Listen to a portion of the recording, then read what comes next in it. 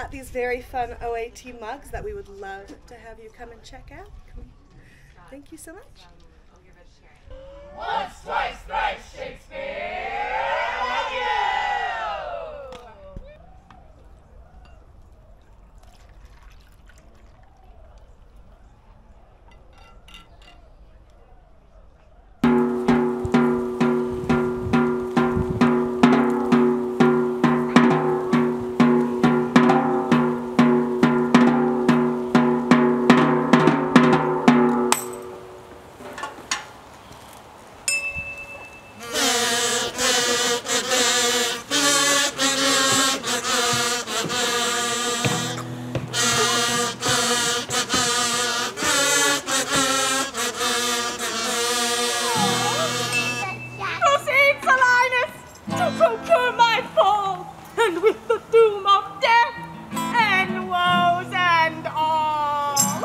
Merchant of Syracusia, plead no more. I am not partial to infringe our laws. The enmity and discord which of late sprung from the rancorous outrage of your duke to merchant, to epidamnum, till my factor's death, and the great care of goods and random left drew me from the kind emplacements of my spouse, from whom my absence had been but 6 months old, before herself, almost at fainting under the pleasing punishment that women bear, had made provisions of her following me, and soon and safe arrived as there I was. Unwilling, I agreed. Alas, too soon we came aboard. A league from Epidamnum had we sailed before the always window-baying deep gave any tread instance of our harm. But longer did we not retain much hope, for what obscured light the heavens did grant, did but convey unto our fearful minds the doubtful warrant of immediate death.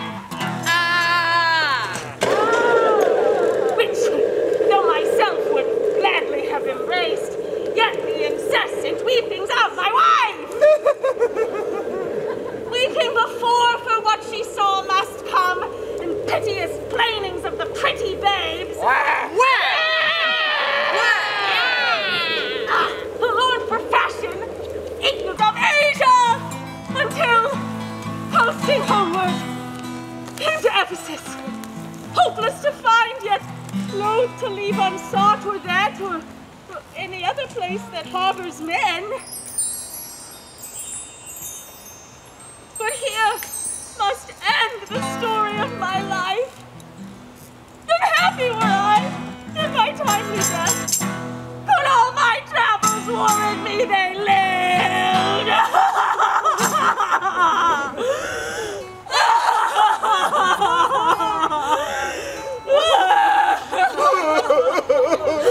Hapless Aegeans, whom the fates have marked to bear the extremity of dire mishap.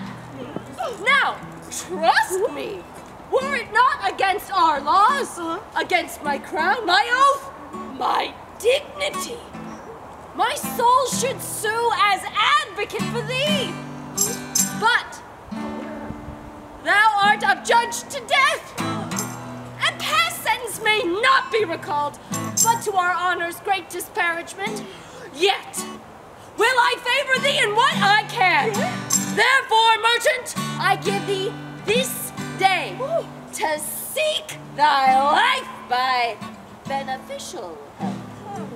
Try all the friends thou hast in Ephesus, beg or borrow, to make up the sum and live.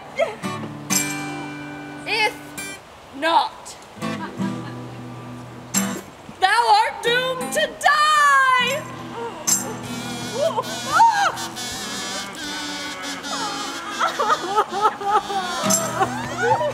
Jailer, take him to thy custody. I will, my lord. Oh, hapless and helpless doth Aegeon